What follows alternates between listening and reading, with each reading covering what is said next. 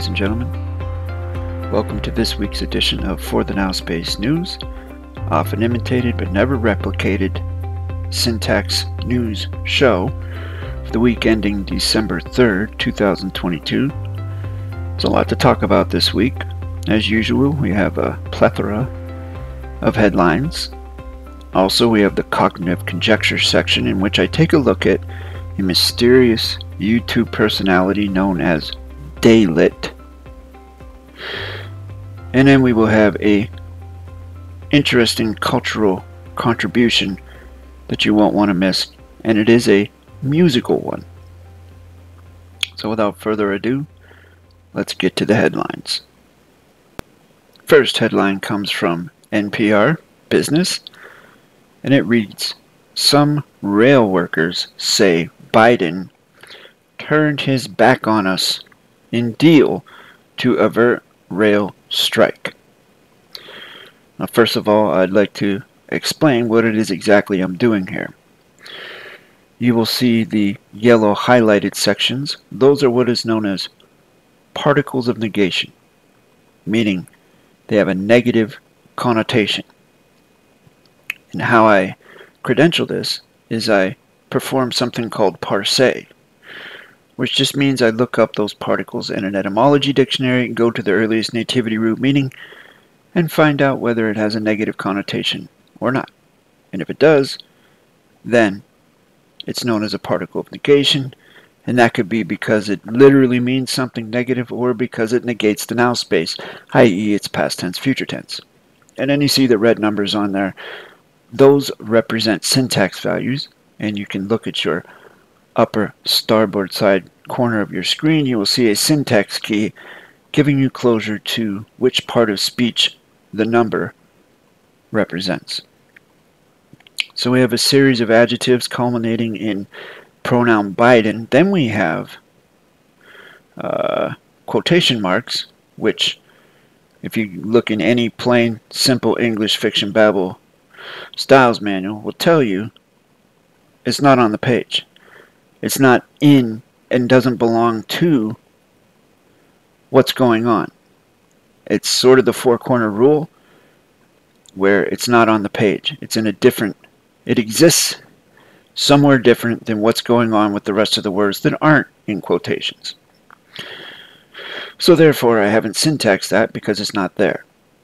And this would apply to you if you ever decide to study correct sentence structure, communication, parse, syntax, grammar, and you decide to syntax and commandeer a derelict vessel, a derelict grammatical vessel, which has a fictitious conveyance of grammar on it, and then you have to bank values on that paper and do forensics on it. This is something that you would use if you choose in that scenario. So then we pick up with in deal, which is adverb verb, and then to avert, which is adverb in the future tense, and then adjective, which is coloring rail into an adjective, culminating in a pronoun strike. So I had heard rumors about this, about some railroad strike that was going to happen before Christmas, which definitely wouldn't have done anything to strengthen or bolster the economy. It would have probably hurt it worse. So it remains to be seen how this will all turn out. Next headline. A man who burned a cross to intimidate his black neighbors pleads guilty to hate crime. We have adverb verb in the past tense, adverb in the future tense, verb, adverb, adjective,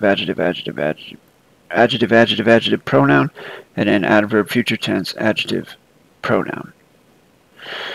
Now you notice you have words like a, who, to, his. Those words are all what I call non-tangible contract words. They're non-fact based, they're non-tangible. We don't have a tangible contract with them the way that we have a tangible contract with man, or burn, or neighbor, or the color black, or crime. And so those words would either be, meaning non-tangible contract words would either be adverbs, verbs, or pronouns, just like tangible contract words would either be verbs, adjectives, or pronouns. To flip it,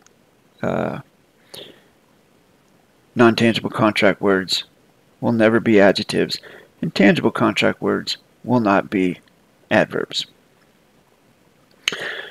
So someone who's burning a cross, I have to guess, is in his own front yard. I know what the cross represents, and if he's doing it to scare, if that is his volition to scare his black neighbors, then yeah, that's not the right thing to do. That's not correct. As far as it being a hate crime, I don't know. I don't know. The value of something is what you put into it. So I suppose if that's how you feel about it, then that's what it will represent to you. I highly recommend checking out my video on racism that I did a few months ago. Hopefully there will be a link in your upper starboard side corner of your screen. You can go watch that. It gives you my position on this type of what I can only describe as ridiculousness. Next headline comes from U.S. News and World Report. WHO pleased with China's easing of strict measures. The comments come after several major cities in China eased their local mitigation measures following protests over the country's zero strategy. So we have WHO, which quite literally, do we know what that is? I mean, of course we can assume that WHO should be, or ought to be, or is supposed to be an abbreviation for the World Health Organization, but we don't know that because there are no periods in there. It's just the word WHO in all caps. So that's just a standalone pronoun. Pleased, we have our dollar store quotations there with the apostrophes. It's not on the page, four-corner rule, as I explicated a few minutes ago. Then we have adverb with, modifying China into adjective, which is coloring easing into a pronoun, also containing the particle of negation modifier ing. And then we have of, which is an adverb with the vowel in front of a consonant, particle of negation at the beginning of the word. Then that is modifying strict into an adjective, which is coloring into an adjective, which is then coloring measures into a pronoun. Next, we have a little break in the continuance of the evidence, and then we start up again with adverb, adjective, pronoun, adverb, adjective, adjective, pronoun, adverb, adjective, pronoun in the past tense with eased, and nothing can follow a pronoun except for a break in the continuance of the evidence, or, as in this case, an adverb, which is coloring local into an adjective, and then we have another adjective and another adjective, adjective, adjective, adjective, pronoun over, followed by adverb the, country, verb, and then we have another one of those dollar store quotations with the apostrophes and the four-corner rule, which isn't on the page, therefore I have not syntaxed it, culminating in a standalone pronoun strategy because it is flanked by breaks in the continuance of the evidence, excessive spacing on the port side, and then the full stop on the starboard side. Yeah, I was watching that this week, what was going on over there, and that was just insane, how they were just locking people in their houses and their apartments and would not let them out, locking them basically just well, if you saw it, you know what I'm talking about. It's a very horrible situation. Next headline comes from Associated Press. Indiana judge won't block probe over a 10-year-old's. So we have adjective, pronoun, adverb, adjective, pronoun, adverb, and then we have a compound adjective with 10-year-olds culminating in a pronoun. Now, this, I read a little bit into this, and this is a ridiculous situation because this is obviously a situation of physical rape. And I just have to say contract is by consent. And no one else can tell you what you can or cannot do with your vessel. It's not up to them, it's only up to you.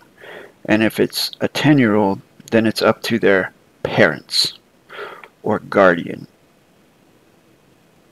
It's not up to a judge or a government. Next headline comes from The Hill. 3 signs from today's jobs report that suggest inflation will stay high.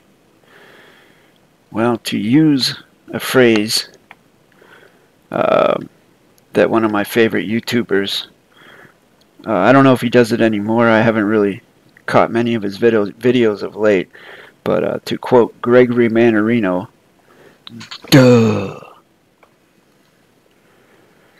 Adjective, pronoun, adverb, adjective, adjective, pronoun, adverb, adjective, adjective, adjective in the future tense, adjective, pronoun. Yes, I agree. I think that it will stay high and keep rising. The Federal Reserve is and will be the buyer and lender of last resort. Next headline comes from Fox Business. Elon Musk gives Kanye West the boot from Twitter over offensive posts. I tried my best.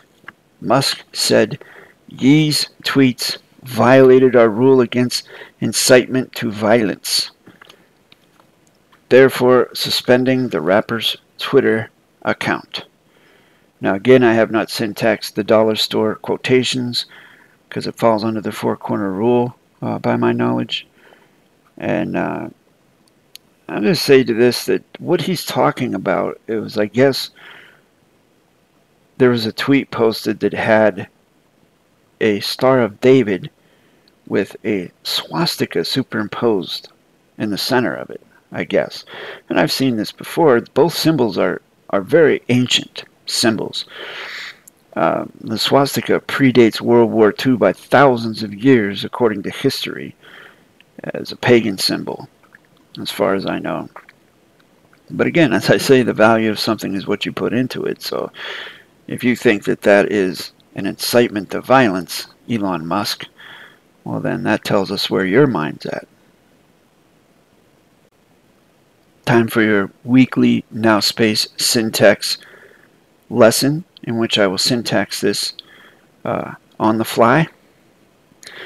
I guarantee you I haven't looked at this already other than to just post it up into my cloud so that I could syntax it right here, right now with you.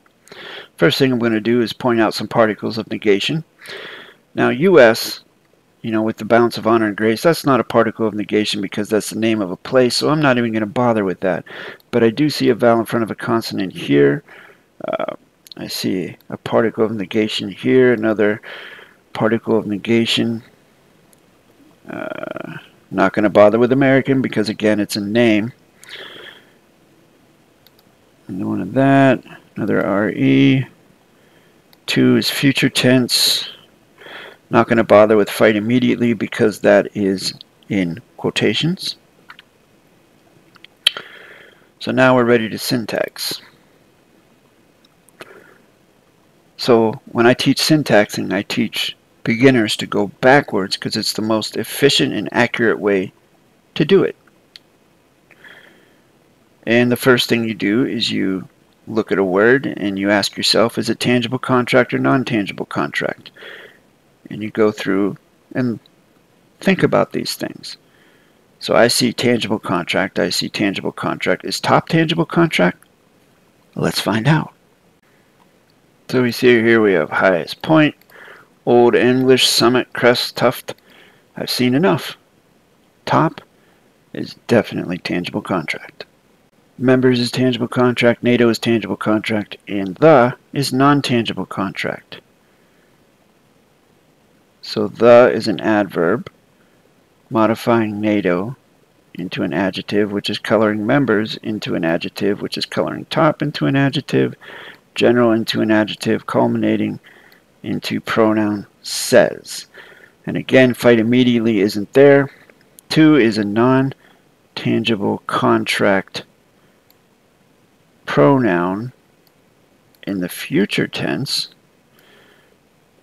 Ready is tangible contract adjective. Now is non-tangible contract adverb. Are is tangible contract pronoun. Forces is tangible contract adjective. American is tangible contract adjective. So commander is tangible contract pronoun. Lithuanian, tangible contract adjective. Border is tangible contract pronoun. Russian is tangible contract adjective. On is non-tangible contract adverb. Ready is tangible contract pronoun. Combat adjective. Are adjective. Troops adjective. And U.S. adjective. And I began saying this a couple years ago, that the guy who's supposedly the CEO of the corporation of the past tense United States was going to get his corporation into some sort of fight with that corporation you see there. I mean, you can have an opinion on it just like I have an opinion on it. You know, you can mind your own business because no one can mind your business like you, so mind your own business. Now it's time for some humor for the memes of the week. This is for all you weather fanatics out there.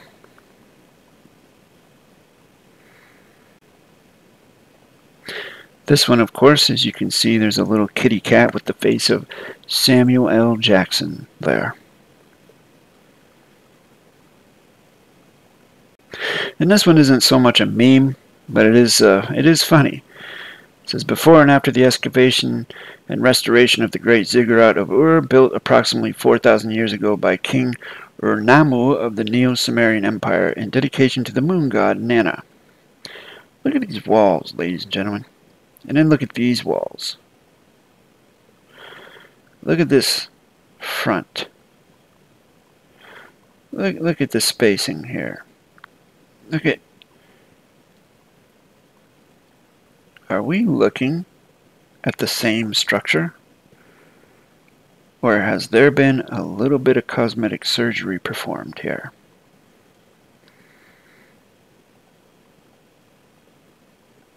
Here is your cognitive conjecture for the program.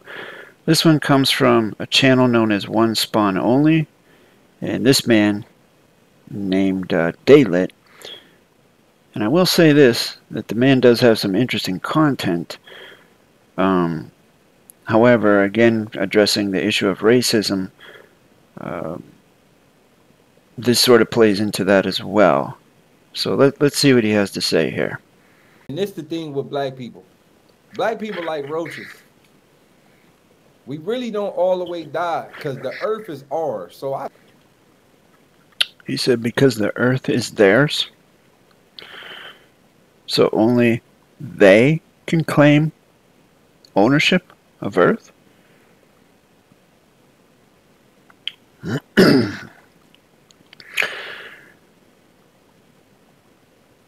If you look at the racism video that I posted a link to earlier, I go through all the etymology of it. And I think I go into the Black's Law legal meaning of it as well. And that is basically when you give favoritism to one race over another. You give priority to one race over another. That's exactly what this guy's doing right now. I think, I'm not gonna lie, like when I look at dirt, I be like, I think a nigga could come out of that if shit get too crazy and our population get too low.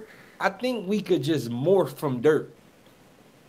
I know this sounds like a wild conspiracy, but we the color of the ground. I don't think that's true. I think if I took some earth in my hand, some soil, and put it in his hand, I don't think it's the same color. I don't. I mean, and I don't think I'm wrong. Like, we the same color as the planet. So it gotta have some type of like. Cause look, think about this, my nigga. I'm gonna be honest. When you think about all the shit they doing to kill us, my nigga, how we still ain't like depleted to nothing yet? We gotta have like another source of creation somewhere. That it might be the La Brea tar pits. Hey, yo, what if the tar? Yo, hold on. Hold on, my nigga. What color is oil? Oil come out the planet. It's us. What if oil is like venom? What if like a certain amount of what if they dig so much that they be cutting the back of a giant black nigga under the ground? Okay. That was one hell of a claim, and I don't see any way to certify any of that. So that's why that's this week's cognitive conjecture. Thank you, Dalit, for providing this week's content. And finally, we have our cultural contribution here. And it's also coupled with some sad news in the passing of Fleetwood Mac's Christine McVie, who is 79 years old. You see here in front of you the classic lineup, what is thought of as the classic and most successful, definitely, lineup of Fleetwood Mac. You have, starting from left to right, we have John McVie, we have Christine McVie, we have Mick Fleetwood, we have Lindsey Buckingham, and we have Stevie Nicks. And they put out at least 3 of the all-time greatest legendary records ever. The self-titled Fleetwood Mac, The Rumors, and Tango in the Night. Oh, and also Tusk. So that make that 4. But definitely Rumors there. A lot of what went on there was the songs were inspired by the tensions between the McVies and Lindsey Buckingham and Stevie Nicks, and also Mick Fleetwood, who, well, it was quite a, I guess you could call it sort of maybe an incestuous band, so to speak, sort of like in a Targaryen sense. But some of the best rock and roll, you know, pop, rock, great production from Lindsey Buckingham, one of the greatest rhythm, rock and roll, unique rhythm sections of all time. Mick Fleetwood, love his drumming. Great drummer. And John McVie, great bass player, great rhythm section, no doubt. Lindsey Buckingham, one of my favorite guitar players. He's one of the few guitar players that has a finger-picking style that you can pretty much tell who he is when you hear the notes on that he's playing. And as well, Christine McVie has a very unique, like a rich, soulful voice. And she's just as different from Stevie Nicks, who has also the same type of, not the same type of voice, but the same type of voice in the sense that it's easily recognizable. When either one of those women open their mouths, you know who's singing. That's how unique it is. So we see here that she was born 1943. Her real name, correct name, legal name, Christine Ann Perfect. And she wrote a majority of, she either wrote or co-wrote a majority of Fleetwood Mac's most successful and popular songs. Little Lies, Love in Store, Oh Daddy, Over My Head, Save Me, Say You Love Me, Songbird, Think About Me, Warm Ways, World Turning, You Make Lovin' Fun. I think she also wrote, or co-wrote, I'm So Afraid. But yeah, what a catalog of great songs. What a great pop songwriter she was. Great keyboardist and soulful vocalist. And definitely the music industry. I didn't want to say that. Not music industry. I mean the music community will definitely feel a loss. The music industry won't. The music industry will probably, sales will go up now that she's passed. So that was a misspeaking on my behalf. I apologize. And condolences go out to Christine McVie and her family and all her friends and inner circle. Well, that wraps up this week's edition. Thank you very much for watching. I appreciate it. If you have any questions or comments, leave them in the comments field. If you feel squirrely and want to get serious about your correct sentence structure studies, contact me at the email address that's been at the bottom of your screen for the whole video. I'll set up a 10 to 15 minute video consultation. You can ask me anything you want to. Just shoot me an email. There are also memberships. You can click the join button and find out about that. If you click tier 2, you will get exclusive content every week, most every week, that's not available to the public. Or if you like free stuff, there are almost 500 free videos on this channel for you to study. The sum total of my correct sentence structure knowledge, as far as I know, no one, not one single individual on earth has a YouTube channel like this one. So I appreciate you being here. I appreciate you watching, and I will see you next week. Take care.